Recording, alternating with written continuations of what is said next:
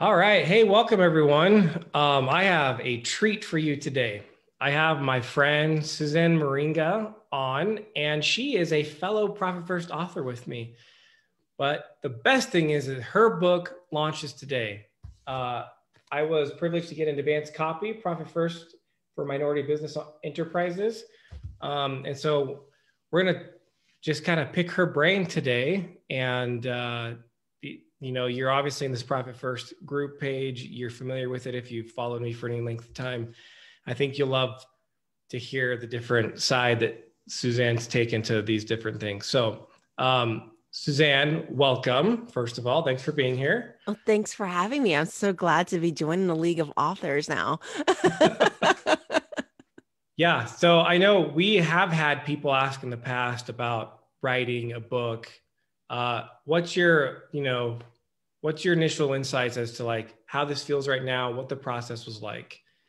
When I first started writing the book, luckily, you had come before me so I could pick your brain. So I had that advantage from that.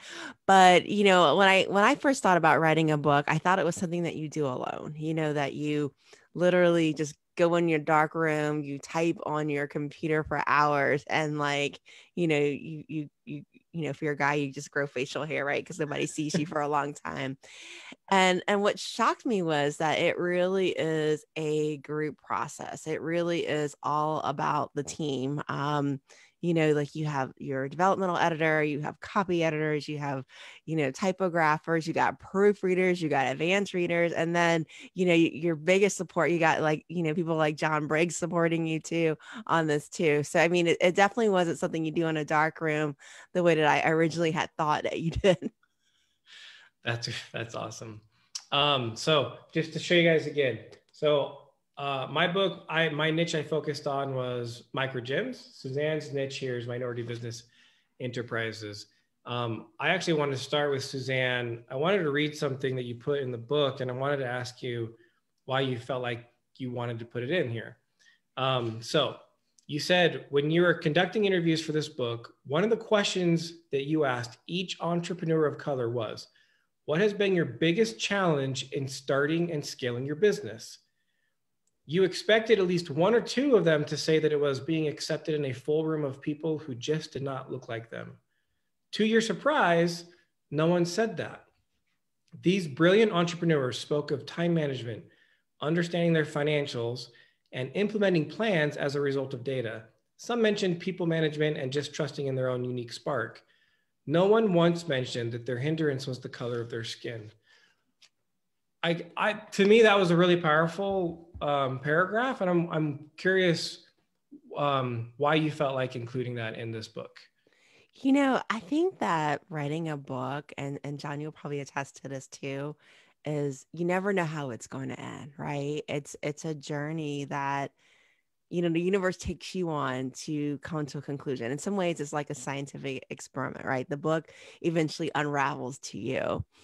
And one of the things that when I first started the book, I was very tempted to fill it with statistics, because that's what the world throws at minority owned business and people of color is statistics, right? Like and like how we do compared to non-minorities, how much we make compared to non-minorities, what our success is.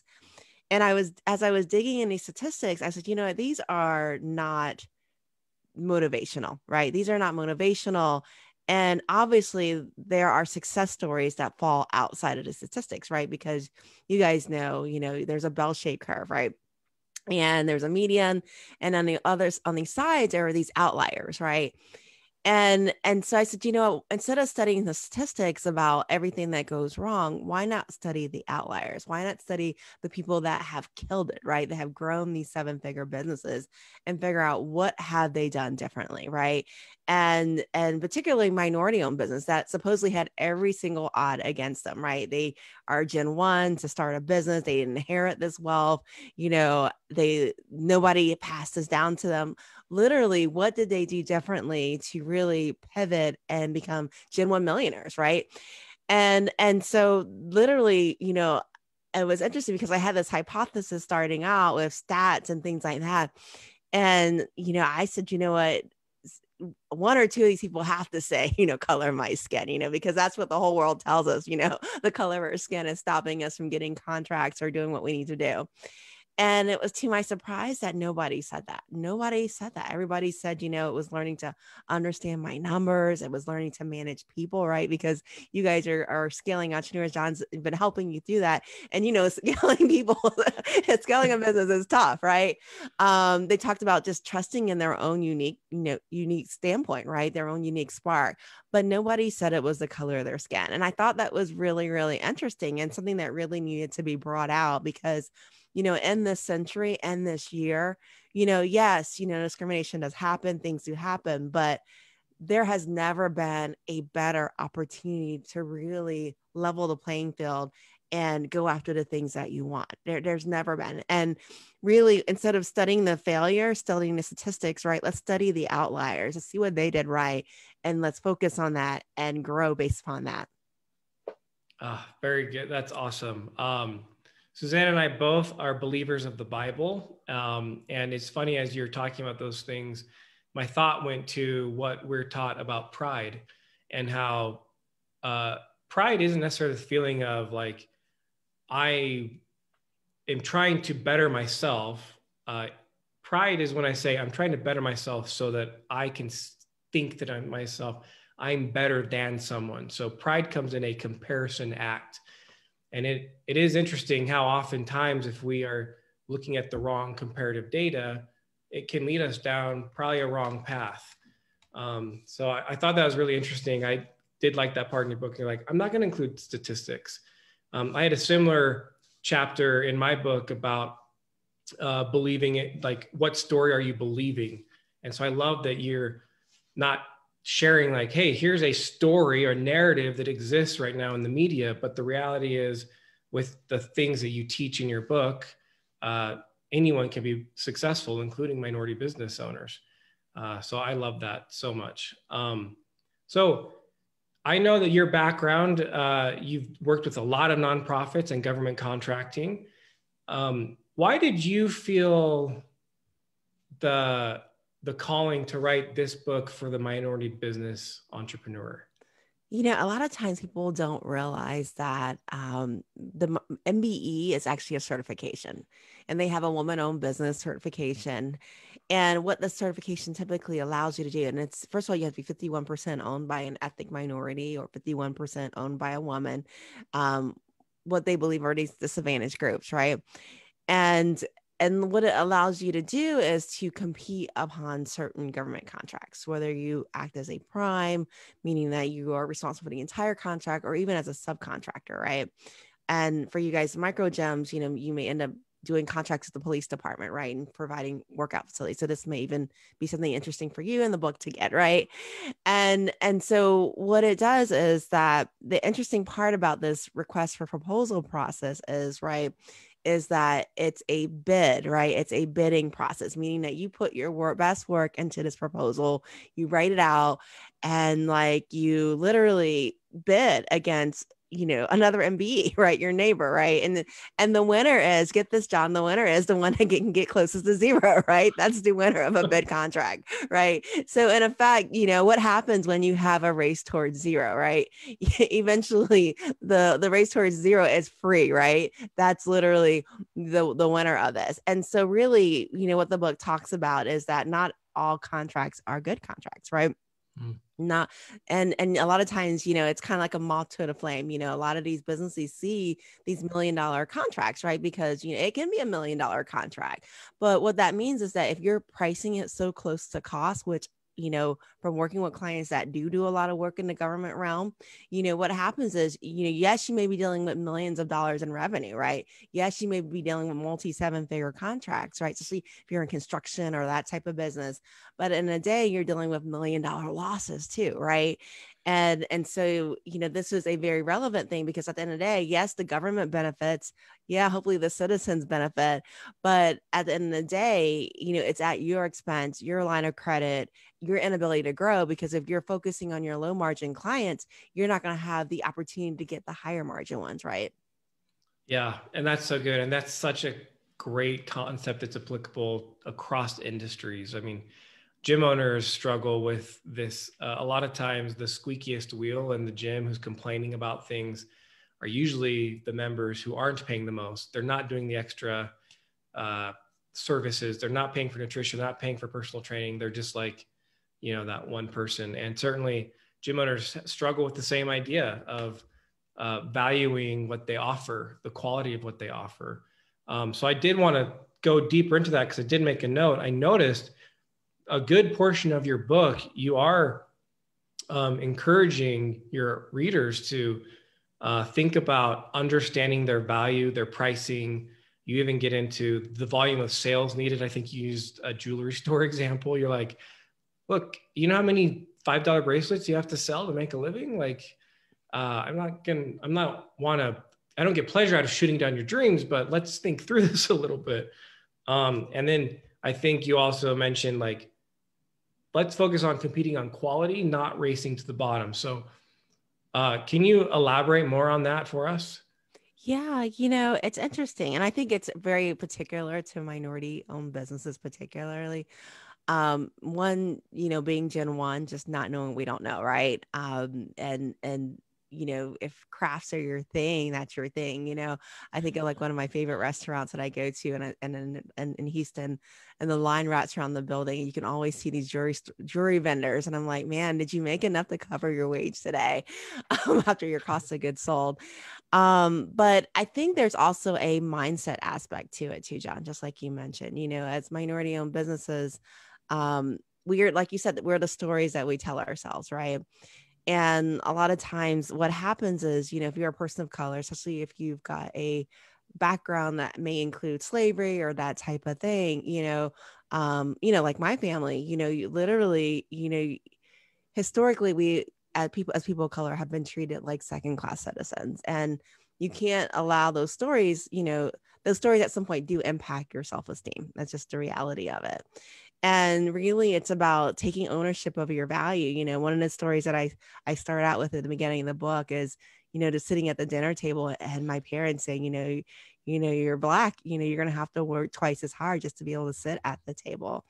And I remember just, this is a common story that's told, Condoleezza Rice, or it wasn't Condoleezza, it was Michelle Obama, right? Michelle Obama actually mentions it in her documentary that she was told a very similar story. So this is a very common story. But the problem is better is always a moving target, right? Better is always a moving target. Best is always a moving target, right? And so, really the first part about embracing profit first, right, is realizing that what you bring to the market is valuable, right?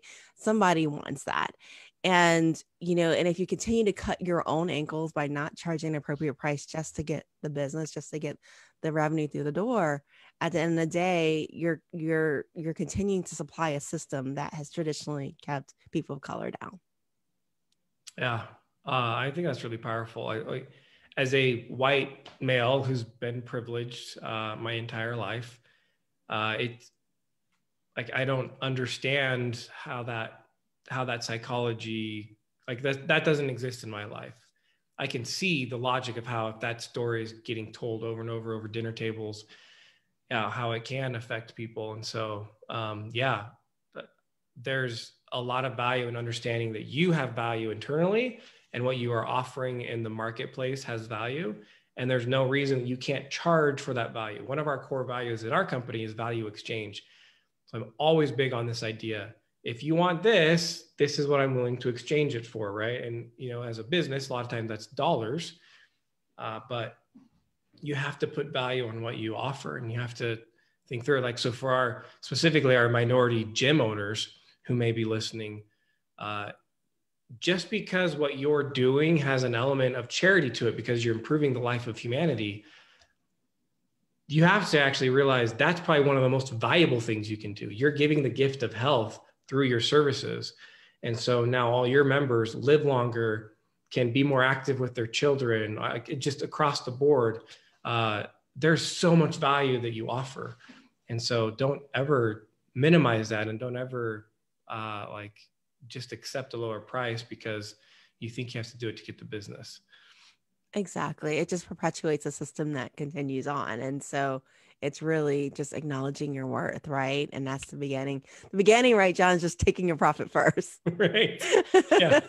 Yeah. Let's take the first step. Let's stop paying all of our bills first. With that note, though, I loved at the end of your book, you started talking about expenses equals stewardship. Tell me about that. It's interesting. And I think this goes back to John, like you said, we have that religious background, right? That Christian background. And it goes back to, and it doesn't matter really what your faith is, at the end of the day, your business is your gift. And it's the impact that the universe has called you to make your impact in the world. And we're all going to have a different spark. We're all going to have a different talent.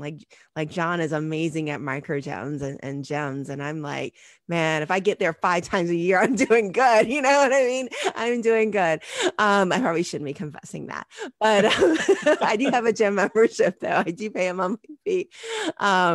But we all have an amazing spark and talent, and our businesses are that vehicle for us to express that, at the end of the day. And so it's just really, just really just in order to be responsible to any gift, right?